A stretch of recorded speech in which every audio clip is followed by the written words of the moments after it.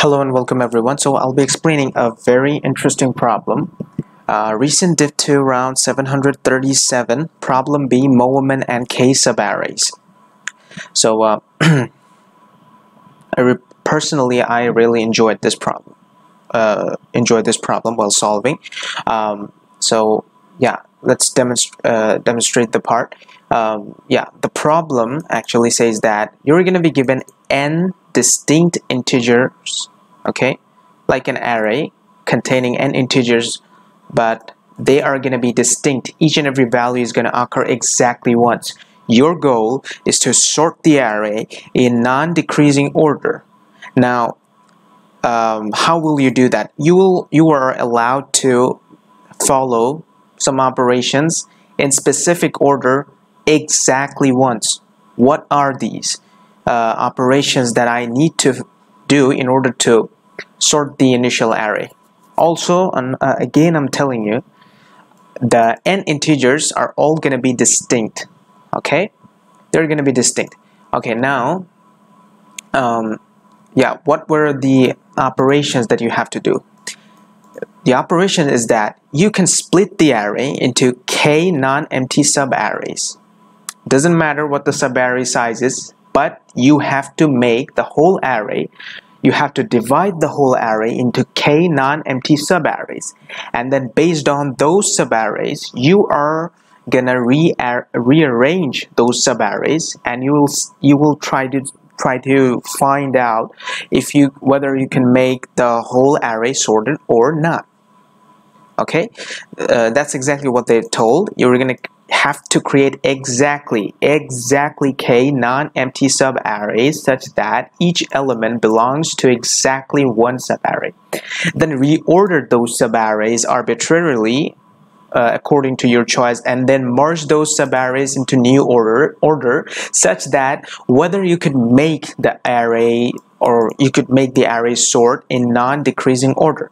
Now the question is basically yes or no, whether you can make it or not. If you could make it somehow, then the answer is yes, otherwise no.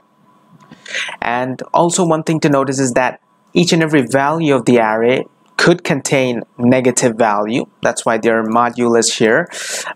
N is up to 10 to the power 5. Okay, now the question is what could be the approach? Now let's take one example here. The first example here, we're going to be taking like our k is equal to 4, which means in the first example here, k is equal to 4, which means that no matter what happens, we have to create k subarrays, irrespective of the size, but should be k subarrays. Okay, which means dividing the array into k subgroups, and then doing some operations, reordering them, trying to make the array make the array in non-decreasing orders, sorting possible. Okay, non-decreasing possible sort. Okay, sorting operations. How are we gonna do this? Now let's take this example and show you that we could do we could make it possible. We could sort this array, but how are we gonna do that? Now think about it. Here k was equal to 4. I will come to this example later, but first we're gonna take a look at this example. K is 4. K is 4. Now we're guaranteed that we have to create k subarray, 4 subarrays. So the elements are like 6, and then we got 3. After that we have 4, 2, and then 1. Now the way that I thought first was, okay, I will try my best to create as increasing group as possible. Okay, as increasing group as possible. That's what I thought first by seeing the first example. And by doing that, what I'm actually trying to create is that I want to create as increasing group or as increasing subarray as possible, such that the total number of subarray decreases as possible, and if that number of subarray is always like less than or equal to k, then I can guarantee that I could get my answer. So let's explain that in detail here. Just think about it. Okay, so the way I was actually judging this was, okay, so we've got 6 and then 3. Now I know that 6, like 3 is smaller than 6, so it's not increasing. So yeah, this could be my one possible subarray. Now after that, 3 comes and then 4. Okay, they are increasing. That's cool. But after that, here we get 2. But that is like in a decreasing fashion. We don't want that. So we could make this as another group or another subarray. Think about it. After that, okay, we have 2, but we have 1. After 2, we have 1. But we were not expecting that. So we have no other choice but to go and create this as our subarray. There you go. Now we have only left one value, which is 1. Now what we're going to do is we're going to count the total number of subarrays. How many subarrays did we get? 1, 2, 3, and 4. Right? Okay. Does that fulfill our condition? Does that subarray count is less than or equal to k, which is 4? Yes, it is actually equal to 4. But if it had been less than 4, still that would be possible. Why is that possible? Think about it. You are maximizing the groups of sorting parts. So you could easily break down those sorting parts according to your choices and make them equal to k. So that's why if the total number of subarray of that sorting fashion groups, if they get less than or equal to k, then you have a chance. You have a chance only when you could reorder those subarrays in such a way that the array does become sorted. Now let's try to manipulate these groups or subarrays. Is it possible to make it sorted? Yes, I think we can do this. If I move this subarray here in the first position, then I move this in the second position, then I move this subarray in the third position and this subarray in here. What happens is 1, 2, 3, 4, and 5. 1, 2, 3, 4, and 6. Sorry for that. 1, 2, 3, 4, and 6. Yeah. So that's how you could. That's how I imagine the first by seeing the first example. But not always we cannot get. The approach is good. The approach is decent, but we're not actually directly getting there. Why is that? There are some examples that I have to show you that it's not always possible to think like that, but we are actually getting there, closer to the solution.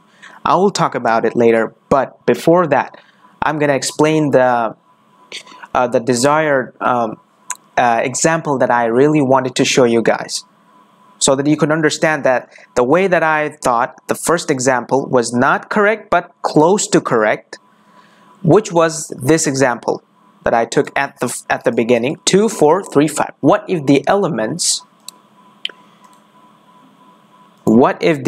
are 2, 4, 3, and 5? Now as usual, you would go similarly like the first example. Okay, yeah, 2, 4, it's increasing, we have a chance. Now 3, okay, no, we don't have a chance. Now we have like, yeah, 3 and 5, yeah, they are increasing.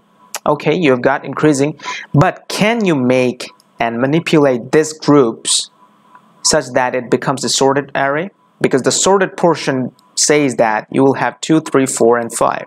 Now if you just rearrange in some way, you will find that there's no other possible combinations, only 2 subarrays. If I even exchange them like that, if I make 3, 5 comes first and 2, 4, it doesn't fulfill. Why is this happening? Because the increment group that we're getting, yes, they are increasing, but are they directly immediate after incremental value? No, because I know that after 3 we have 4, but 4 was passed away. We do have 5, which is greater than 3, obviously, but it's not the immediate greater.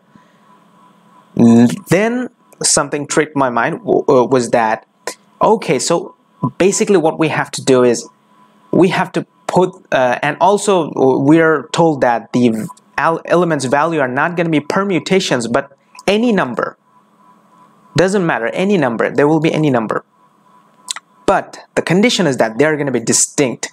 So I thought that why don't we just make these values, or make the values that we're given, why don't we just make them a permutation? Exactly. That's exactly what we're going to do. We're going to convert our initial array to a permutation. By doing that, we are making sure that which value comes after, exactly immediate after which. Then we will easily find out our solution. I will clear it. I will clear it down by taking the same example. I will clear it to you. How is this? No, not the same example. Let's take a different example. Let's take let's take an example like that. -5 we have, and then we have like 1, and we have 2, and let's say we have -10. So we've got 1, 2, 3, 4 value. Now okay, let's bring it down to 20. Now what I did was I actually sorted the array. First I sorted the array, but taking into another account of another array. So like if I sort this, I will get -10, -5, and then 1, and then 20. After doing that,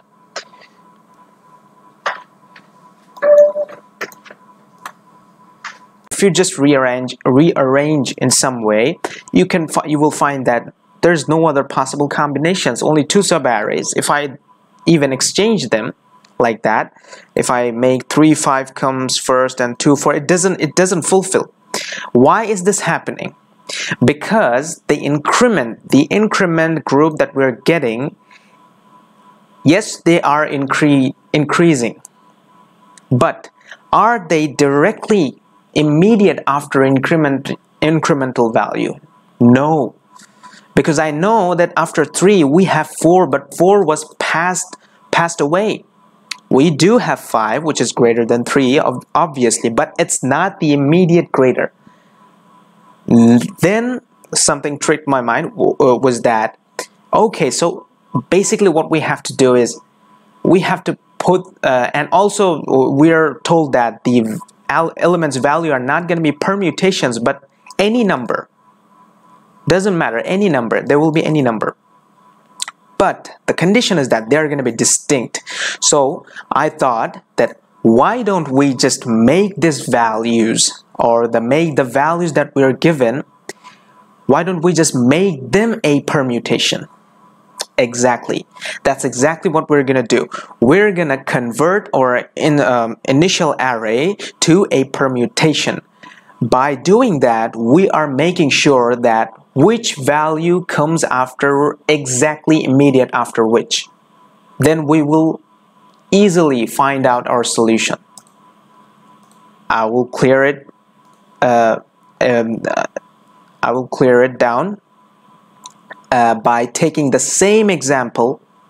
I will clear it to you. How is this? No, not the same example. Let's take a different example. Let's take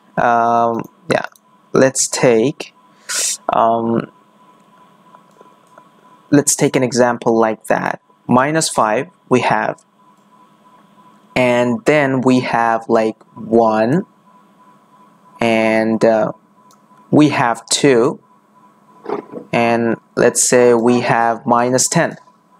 So we've got 1, 2, 3, 4 value. Now Okay, let's bring it down to 20. Now what I did was I actually sorted the array. First I sorted the array, but taking into another account of another array. So like if I sort this, I will get -10, -5, and then 1, and then 20. After doing that,